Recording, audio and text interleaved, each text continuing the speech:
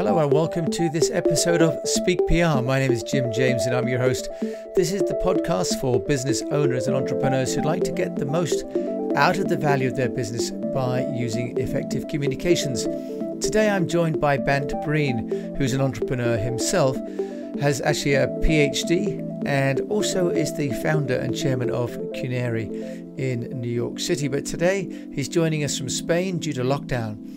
And he has founded a business which helps executives to leverage their social media presence. And that's important because people following executives on social media are twice as likely to buy from that company as another company. So let's listen to what Brand has got to say about the impact of an executive's social media on the power of the brand itself. Hi, Jim. How are you? Good. Thanks very much indeed. Hola. ¿Cómo estás? Hola, muy bien, todo está bien. Terrific. Well, look, thank you for joining us on this podcast. And I'd heard you speak on the Progress Shed and was impressed really at what you're doing on LinkedIn and social marketing for busy executives. So, Ben, you've built a company, Qnary, to help executives, and you've got a survey with the Center for Global Communications between Emerson College and the Blanquena School of Communications. And what you said here is that the digital reputations of key executives should no longer be seen as mere window dressing, quote unquote. Why is it important now, Ben? Tell me about it. Yeah, I mean, great question, Jim. And in fact, when I started the business 8 years ago, I had a very simple a line where I would tell people, I would say, your online presence matters. It matters because it operates as essentially an instant background check for you. It also matters because if you don't have it, you're not aware of all of the digital opportunities, these scaled opportunities that could come from anywhere. Now, I would say, as we live through probably one of the most difficult moments that we'll have in our lifetime, this whole coronavirus and COVID-19 challenge. Your online presence not only is important, it's everything. It is the way people know you. It is your calling card. When we did the research studies, we do this white paper every year. Our 2020 research study will come out in October. And over the years, some interesting tidbits have come out. Two things that are very relevant to your question that you just asked are that when a professional shares content via LinkedIn or all the other channels, it's 8 times more likely to be engaged with than if it was shared on a brand channel. And I think that that's really important to remember. It's also kind of connected to a very, very obvious but very important insight, which is people like to connect with people, right? We don't, it's not normal for us to talk to, Ford or Chevy, it's normal for us to talk to people. And so essentially that's really kind of one of the elements that I'm highlighting here. The second thing is one of the statistics that came out of actually Asia was that individuals that follow an executive and a brand are twice as likely to purchase from that company. And so, you have an excellent LinkedIn score. At Qnary, we would focus on not only LinkedIn, we would be looking at your whole online presence, what you look like in search, what you look like across the multitude of social platforms, business platforms, et cetera. So I don't want to overweight one over another, but it certainly matters today. It is how we are doing business, and it potentially really could become, if this COVID thing continues, this is really quite a game-changing moment for all of us, right? So this could be the new way we do business forever. Yeah, I think, and in a way, because the company's almost too big, isn't it? We're all looking for someone to kind of handhold us through the organization to get what we need. Now, Tell us about Qnary then, and how is it different to a regular agency that someone might go to, or even doing it themselves? Yeah, absolutely. Well, I come from the world of agencies, and when I started the business 8 years ago, my last roles were running agencies in the IPG family. I'd worked at WPP and Publicis before that, and so I'm very aware of agencies and marketing of all types. And the great things about agencies is that they're filled with problem solvers, they're filled with creative thinkers, and they're service oriented. But as I looked forward, 8 years ago, I realized that the challenge with agencies is that they didn't scale as businesses. They didn't necessarily utilize technology as effectively as they needed to be using them. And so as I set out to build a solution that didn't exist in the agency world, which was Qnary, right? Qnary is, as you know, Jim, and probably I could just quickly describe, is a technology platform and a solution that works for executives and professionals to optimize their online presence in search as well as in social platforms. It creates thought leadership content for them, whether that be short form content or long form content. And then it grows their audience and engages with other key influencers in the topics that they care about. The difference between what we do versus what an agency does is that, our whole solution begins with our technology platform and ends with our technology platform. So all of the things that we do, we have a very kind of a product mindset. It's very different than what happens in an agency, which is really kind of focused on the number of FTEs that you put on a problem. You might have some brilliant thinkers, but it's very hard to scale agencies. Our whole process is very much baked around the technology. Yeah, I'm running an agency myself for 25 years across multiple countries. I know that the issue of content creation at scale and maintaining the quality across all the clients is really hard. So how does it work? Does someone rent your platform and put their own content in, or is it an AI assisted content generation? I saw you've also got some nice handheld or some mobile apps for approvals of content, which is really nice. I like that. Mm-hmm. So just how does it work from a practical point of view? Yeah, so we actually produce content. We actually generate more content, digital content, than the New York Times at this point. Wow. for clients. We're generating content across 36 different business verticals. We have a team of creators that we've recruited that work within our platform. They're vetted, they're experts in specific topics. And they utilize our tools to generate the content. Some of that content is pre-structured, pre-formed using some kind of machine learning tools that we apply. But it then is formed into final pieces of content through the creator network that we have. That then is sent to an internal team of editors that we have. Right. These editors review it. Once the editors give it the green light, it goes to a CSM, a customer success manager, which is assigned to the executives. And it is then kind of reviewed one last time before it goes out. The technology also is monitoring whether the client makes any changes in it. So if you, let's say, get something and you change a sentence or a word choice or a structure, the technology learns that and says, oh, well, Jim doesn't like the word like, so don't use that word, And so it learns your tone of voice, it learns your structure, and that then gets fed back into rules that are seen by the creators going forward. And that's very useful. Does that make sense? That does. So it's a combination of some technology and some human intervention. But then absolutely, with some machine... and Jim, I mean, I don't know if you how much of my background you know about, but I do have a PhD in artificial intelligence and marketing, and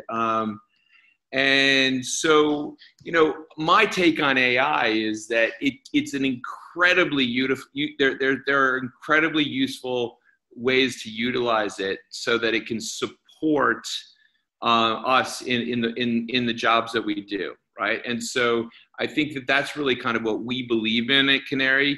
There's never going to be just a tech solution that works or just a person solution. The best way is to bring the two together. That's interesting, because there are some solutions now that I'm seeing out there that really are creating content from, for example, a key sentence, and are then creating 4 or 5, sort of new sentences and bodies of content around that origination sentence. Mm-hmm.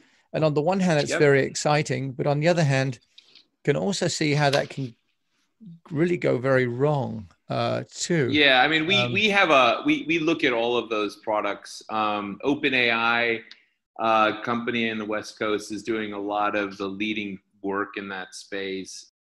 Yeah, so there may be a danger of just creating so much volume that there's little value. Then we'll get into more than the need for filtering. So do you create, if you're working across, say, Twitter, Pinterest, Insta, and all these other platforms, are you consolidating this into a dashboard in some way for either the agency or the executive? Because accountability is also a really big part of this game, isn't it? Yeah, it is. And I mean, I probably have a couple of things to say. I mean, so our interaction with our clients is that the Qnary has a mobile application, and that mobile app operates as a place where a client will receive notifications on various optimizations. They'll also receive their content there. They'll also receive notifications saying, hey, here's a post by an influencer in your space. You should engage. Here are some potential ways you could engage with that. So it operates as kind of like your media hub, your media agent. And there are some basic metrics there. There's kind of a dashboard there in the app. But on a monthly basis, the Qnary customer success manager sends over a measurement report and walks through that with the client, and that will look at a lot of things that we think are important, which is are you findable? Are you connecting with the topics are you connected with the topics that matter to you as a business executive? Are you connecting with the influencers in your particular field? Are you growing your audience? Are people engaging with you? Right? So we track all of those metrics, and we share that with our clients on a monthly basis. And then Ben, are you giving sort of prescriptions as well, in terms of, are you saying, okay, now we've got, for example, this many followers, here are some groups within Facebook or LinkedIn or otherwise that you could be participating in? Because that's the other way, isn't it, to go into new networks. And Russell Brunson talks about, going to the places where your potential customers are, rather than waiting for them, to come to you. How are you handling that? Yeah. So, I mean, the solution, when we're kind of growing and engaging on your behalf, we certainly are applying a variety of tactics to do that. Some of those things may be some of the things that you're mentioning there. The ongoing kind of interaction when the client receives a report offers that opportunity to discuss what types of additional moves that would be recommended by our team. So we have a kind of a growth and engagement technology platform baked into our technology, but we have also a team of experts, and they support that process of providing, like, hey, we would like to consider X, Y, or Z for you. Are you interested? Interestingly enough, Jim, not only am I the founder of the company, but I'm also a user of Qnary, and so I have my own CSM, and one of the things that a piece of advice I got recently was, she said to me in my monthly review, she said, "Post less." And I think that for me, who is, I'm probably one of these hyper social people. I want to be posting all the time, but they took me through the math of kind of like the diminishing margin of returns. So this is not about trying to post 1 million times a day on every channel. right? Everybody has their own kind of optimal number, basically. Well, that'll be useful to get to, and I'm looking forward to reviewing my own Qnary score with Michael Lee next week.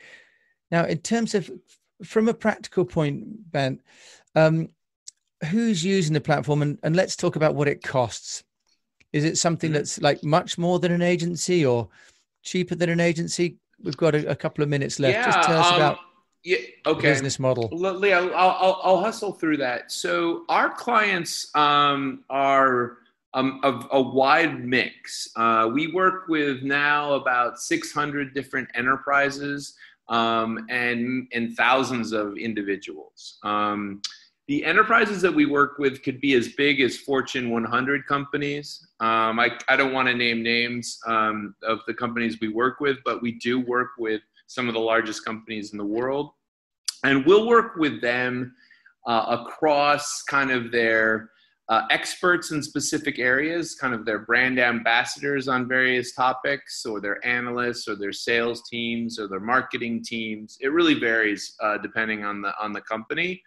But we also work with small companies, early stage businesses, where the senior executives, the founders, are truly the flag carriers of their businesses. And so their online presence is extremely important because it is the business.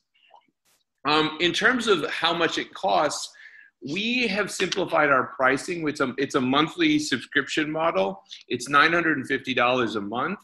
And you get all of the things that we're talking about. You're getting short form content for all various different business channels, Twitter, LinkedIn, Facebook Business, longer form pieces like blogs written for you for Medium, as well as other business channels. You're getting growth and engagement baked into that. You're getting access to the technology, and then you're getting the optimization of all of your social platforms. And that could be, many, many, many different platforms. So, and that, so that is, it's just a kind of one standard fee, and it covers all of those things, because we've realized that when people do one of those things, but not the other, it doesn't work. So we really believe that it has to be this holistic solution. In terms of pricing comparison to agencies, agencies charge for what we do quite a bit of money. Jim, you may know that. I mean, large agencies that we've worked with have charged as much as $40,000 a month for what we do. The most common contract is a 6-month contract with an automatic renewal. So that's the general contract. We do have clients that sign up for annual contracts, but I would say the fastest, the one that sells the most is the 6-month with the automatic renewal. And we're very confident with that. We have very high retention rates with our clients. This is probably where my agency world background comes into play. We do want to make sure that clients are happy and that they're growing and they're succeeding. And so we make sure that happens. Ben, Qnary, where can people find out about you and the business? Go to our website, Qnary.com. That's Qnary with, it's probably better to spell it out, www.qnary.com. And you'll see everything there. And in fact, actually on the website, you can sign up for an online analysis of your online presence.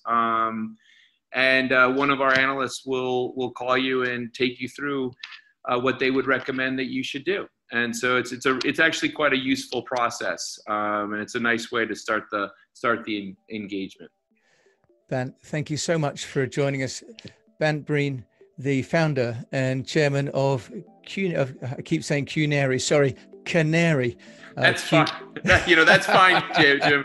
One thing that you learn with when you have a company, I don't call it Qnary. Qnary sounds very technologically advanced, Qnary. So we'll go with that as well. It's my Italian, Qnary, because you're in Barcelona. We're going to say Qnary tonight. So with that, I'd like to thanks, Ben, for joining us on the mic today. And I'll obviously include these informations in the show notes. And in the meantime, we wish everybody the best of health, a profitable business, and that you keep on communicating, especially on social media.